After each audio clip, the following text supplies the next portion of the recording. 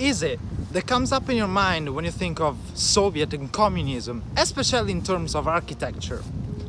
9 times out of 10, it's probably something related to huge-ass, giant and dystopian monoliths made as big as possible to house as many people as possible in the most confined space. Well, today I'm going to show you the building that is absolutely the most dystopian ever, dating back to the Soviet times, here, not far from the center of Moscow. Let's go.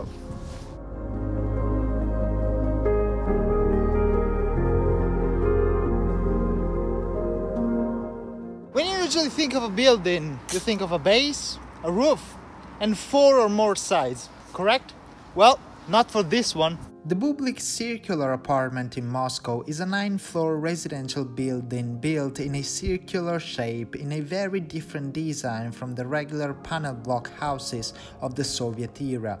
It is located in the Ochakovo district and it is nicknamed Bublik because this is nothing else than the Russian word for donut. There are 2 of these. The original plan was to build 5.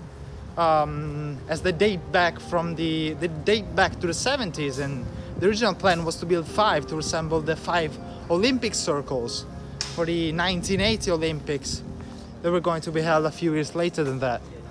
But then eventually the plan was scrapped just because of the inconvenience, really, of building such projects, as they proved less cost effective than normal buildings, basically.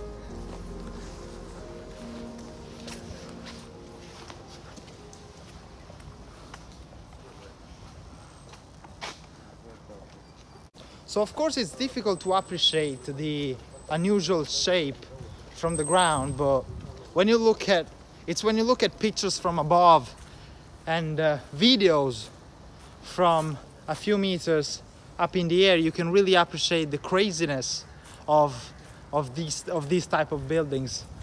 If I had a drone, that would be absolutely perfect, but I don't.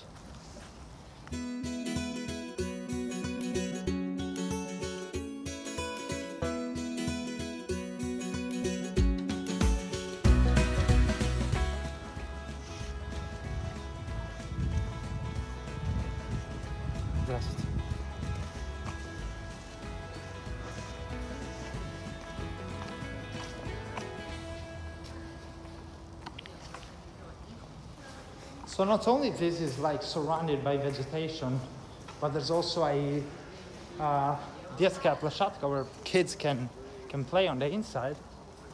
And there's quite the space here. Wow, look at this.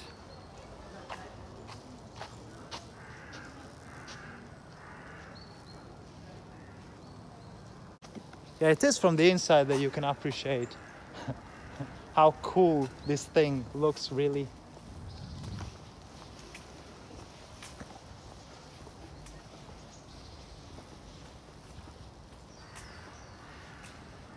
So you see there on the side, and you see back there. This is all the same apartment complex. Can you believe it?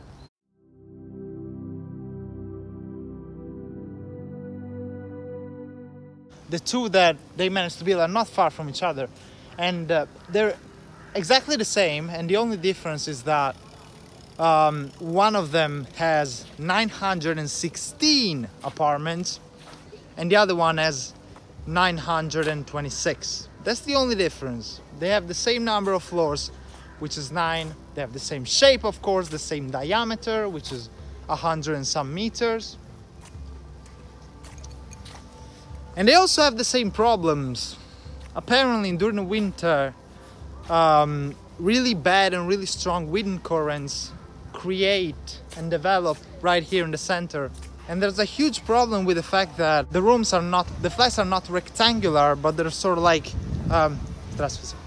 trapezoidal. And that makes it difficult for living, apparently, or at least that's what Wikipedia says. But yeah, this is pretty cool.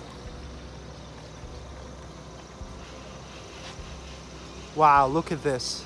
Man, I don't know why, but the smell here inside is absolutely atrocious. I don't know what's going on.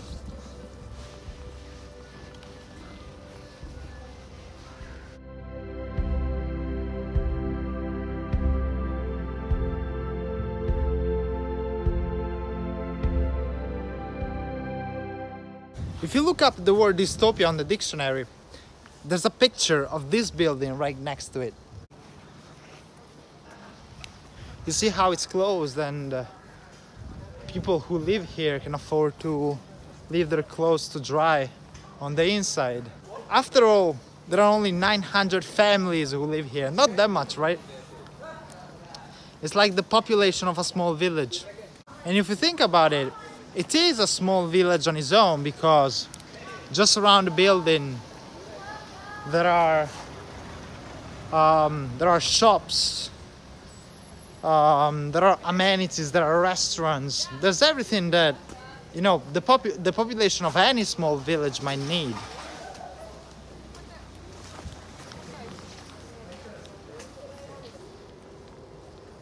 Yeah, you see? You can smell the bread. There's a pekarnia over there, so there's a bakery.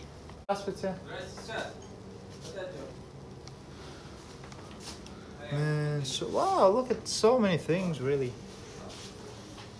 До свидания.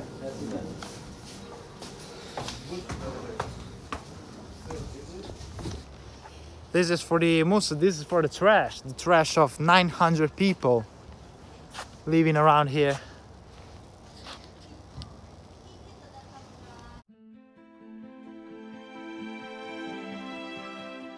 It was Mr. Architect Markelov back in the 70s to have this fantastic idea of building something like this, which might not be as functional as he might have predicted, but nonetheless it made for a nice dystopian tourist attraction.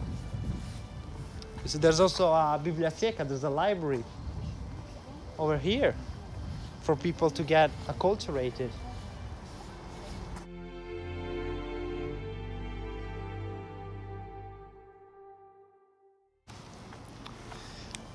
I wonder how they decided that this right here was the street that this building was on and not from the other side, but anyway, here's the address for you.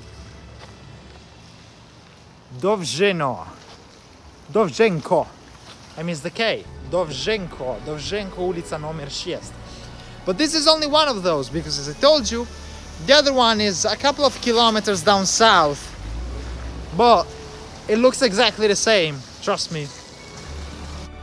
So I told you, this is basically a circular Khrushchevka, and it was built in the 70s, and that's how you already have, like, you see the balconies supported by plain wood, undecorated, unpolished, just left like that.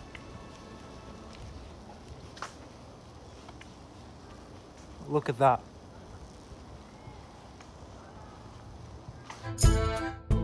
If you liked this educational video, I would appreciate it if you could leave a thumbs up or even subscribe. Even more importantly, let me know in the comments if you would like to live in this crazy Soviet building or not.